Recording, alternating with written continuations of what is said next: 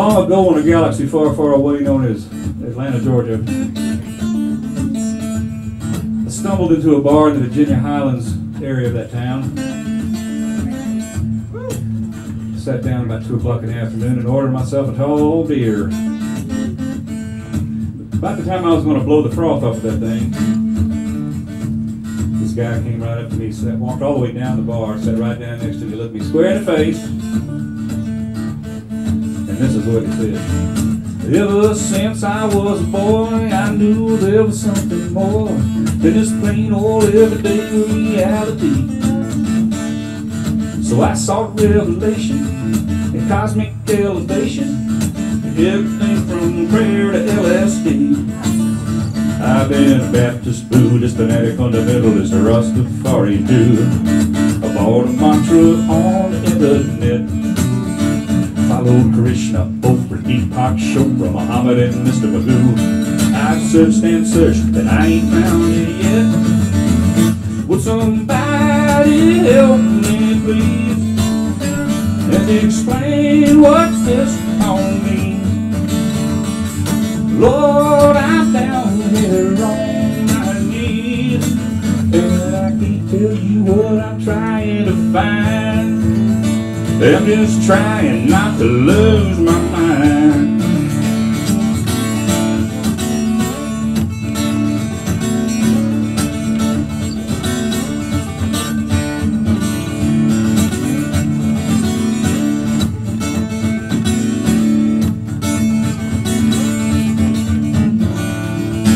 From the Cheyenne of the Zulu to the New Age chanting gurus, I befriended every dogma that I met. And some TV preacher dude I saw screaming on the tube scared me into writing him a check. I've been a Methodist, a masochist, skinhead, fascist, Scientologist too. I built some bonds with the Mennonites. I've been a snake, a handler, dancer with the rattlers, or what else could I do? You think by now I would have seen the light?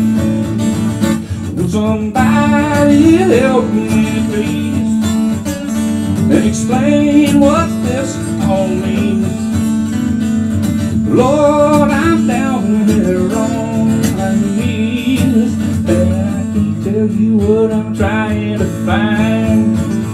Hey, I'm just trying not to lose my mind.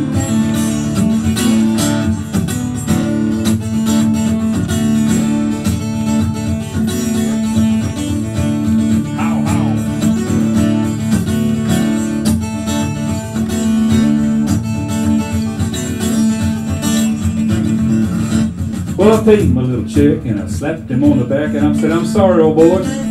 All I can do is tell you what they told me.